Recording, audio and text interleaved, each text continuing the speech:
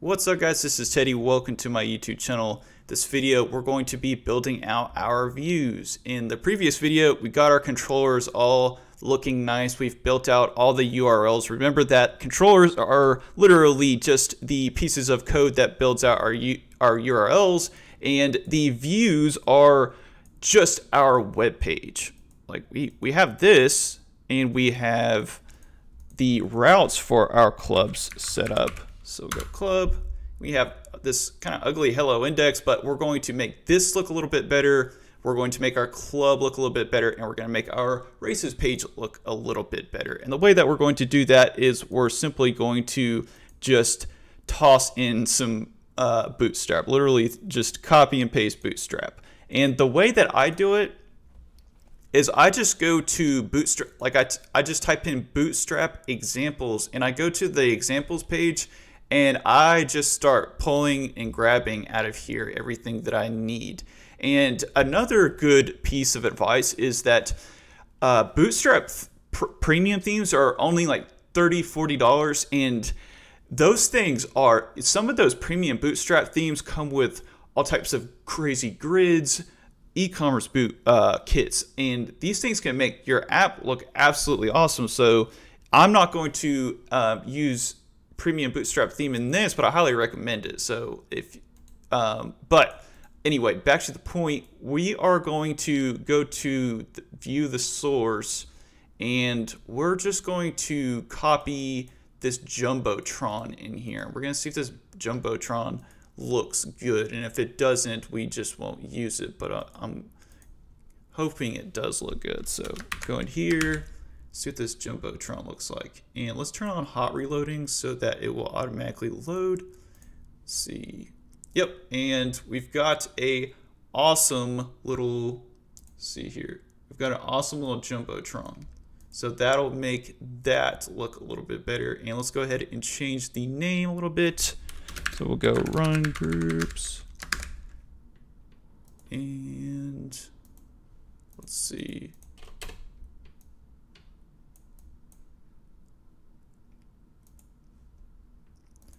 And yep, that looks great. So now we need to go in here and we need to get a card. So not only do we want a Jumbotron, we also kind of want some nice little cards to work off of as well too, because we're going to be going in later and adding a geolocation. So when the user shows up, it will geolocate where you are and show some running clubs that are near you. So we're going to go here, and I think we just need 3. So we'll just get 3 of these and paste them in here. And we got to close out a couple divs. And I think that should do it. Great. So now we have some nice little cards that we can work off of, and we also have some good buttons to hook up whenever we get the login and the register looking good as well too. So off to a really good start. We've already got our web page set up. Now we need to go, and we're going to give these. So now we're going to go in and do this for our races page and our clubs page as well too. And it's really not going to be any different. Literally just go back to your page right here, and we're going to go all the way down, and we're just going to put this div in there. So going back, and see here.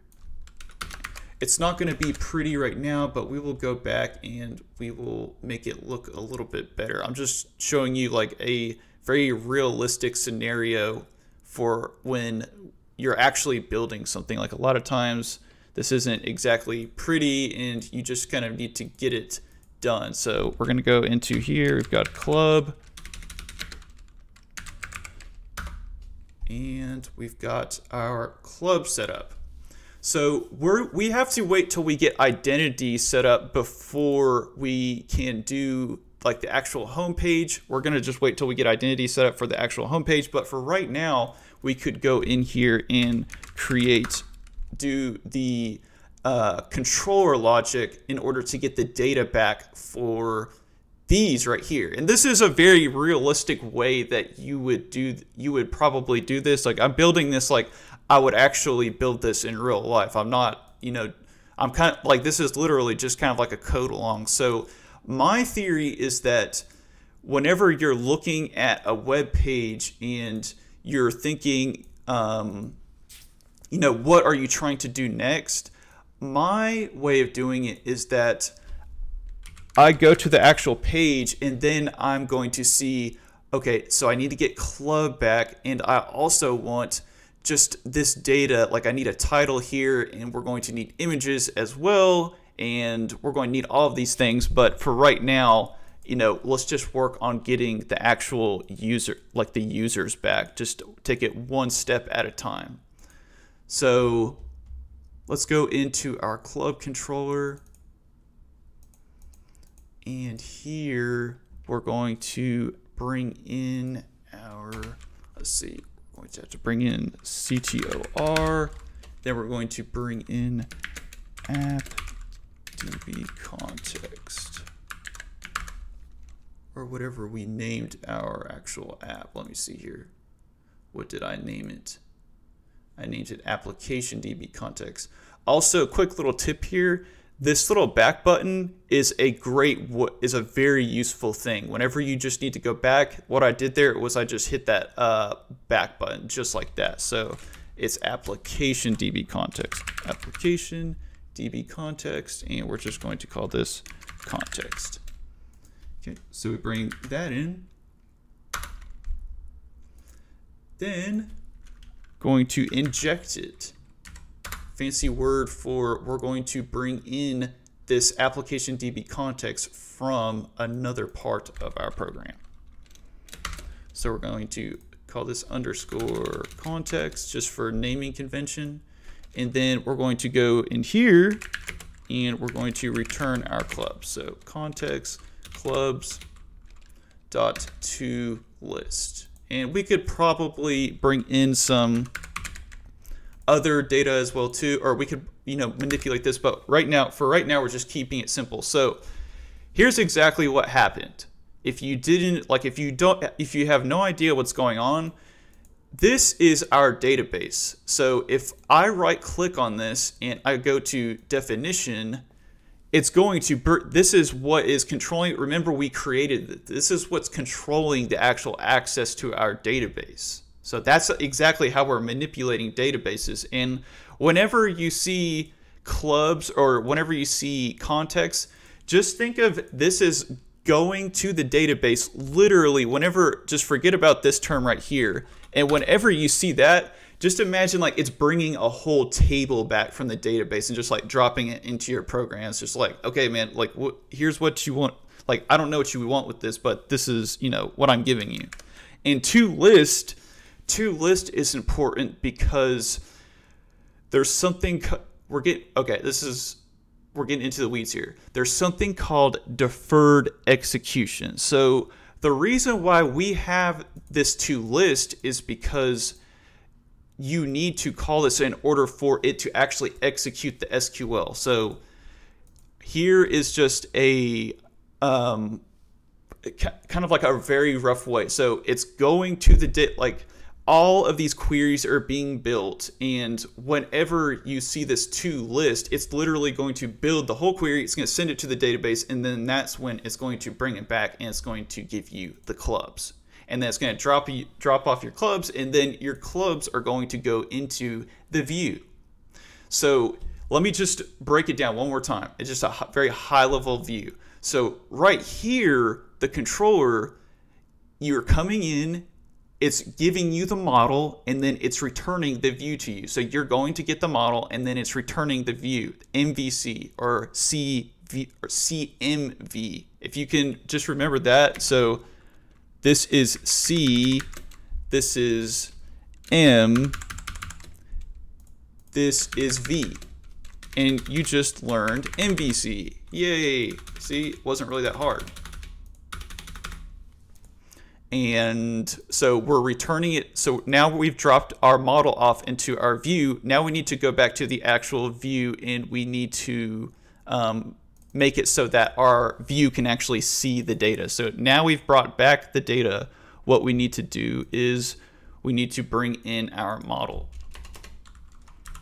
And the way that you actually attach the model to the view is you go enumerable,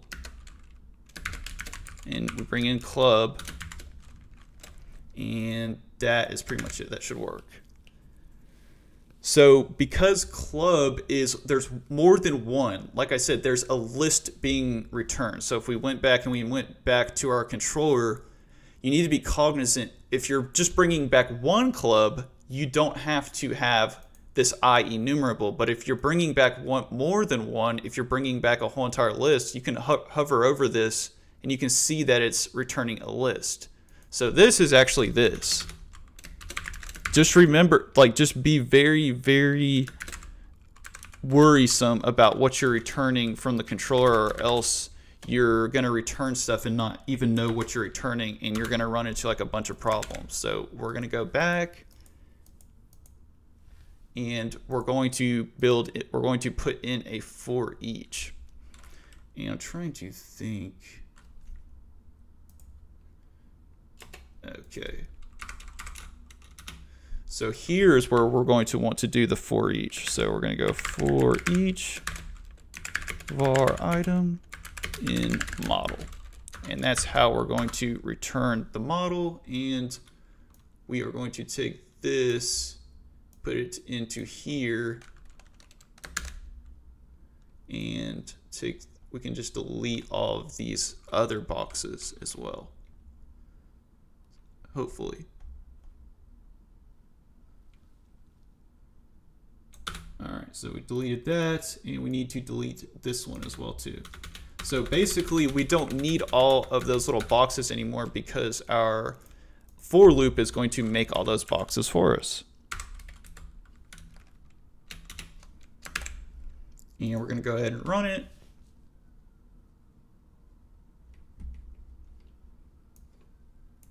Make sure we're getting it back. Yay, it worked. Okay, so now here's the cool part. Here's where you get to see your actual data spring to life. So we're going to go into here,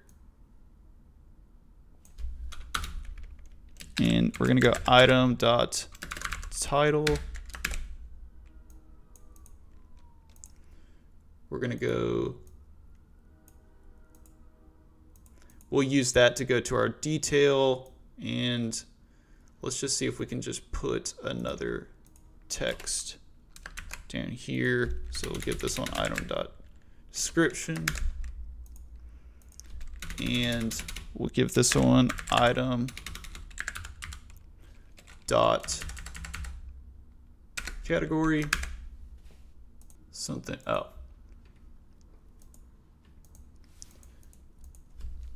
So we'll go club,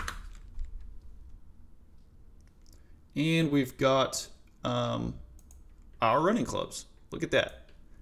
Okay, so now it would probably be a good idea to have, let me see here, some real images. So we'll go here, we'll take out this,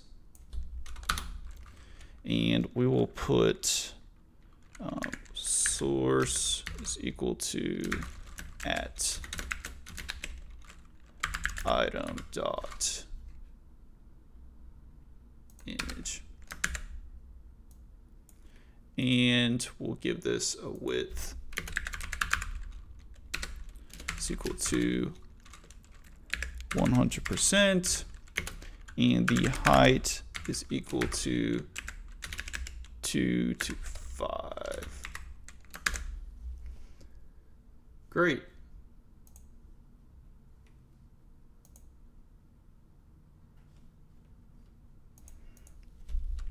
So go over here.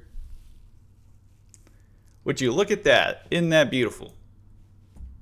Okay, so now let's go ahead in here and let's give it links so that our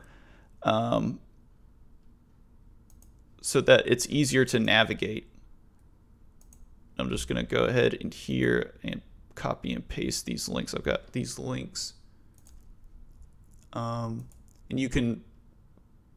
So we want to go into our layout because the layout is where our actual links are at. So go in here, and actually we can just copy these and we can remove the privacy. So we can go in here and the controller is going to be our club controller, and it's going to be club.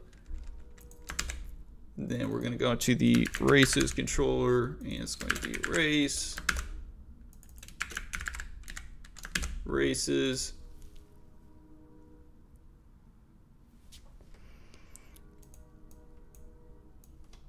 And something's not working.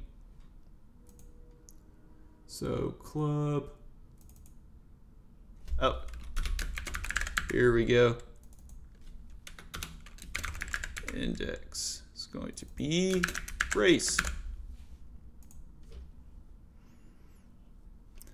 So once again, go in here. Please work. I've almost had it with computers today. I'm not even joking. Oh my gosh. Thank you, Lord. Okay, sweet. So now we've got just one more. Our video, we're probably at 20 minutes, so we'll just go ahead and we'll just slam this thing out. We've already built this one, so this one will be really easy to do. So we'll literally just go into here. We'll drag.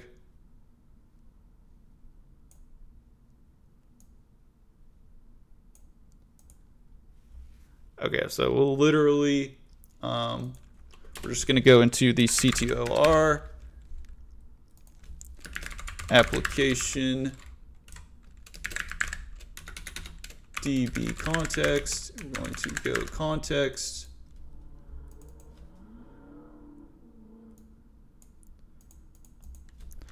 So bring that in, bring in our field.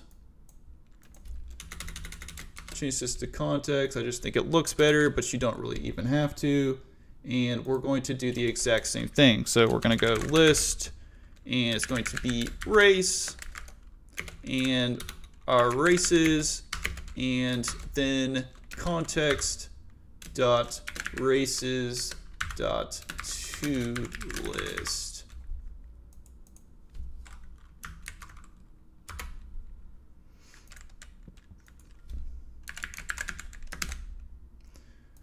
Great. And then we can just copy over our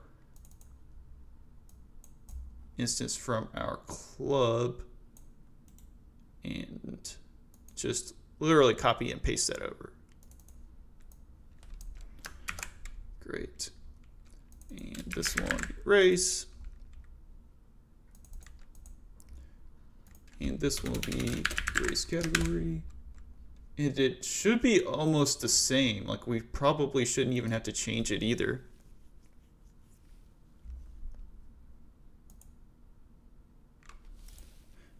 Awesome.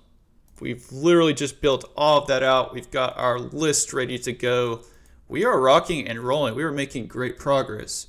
Anyway, that's going to be the video for views. If you guys enjoyed this, make sure to hit that like button. Make sure to hit that subscribe button. And as always, thank you for watching.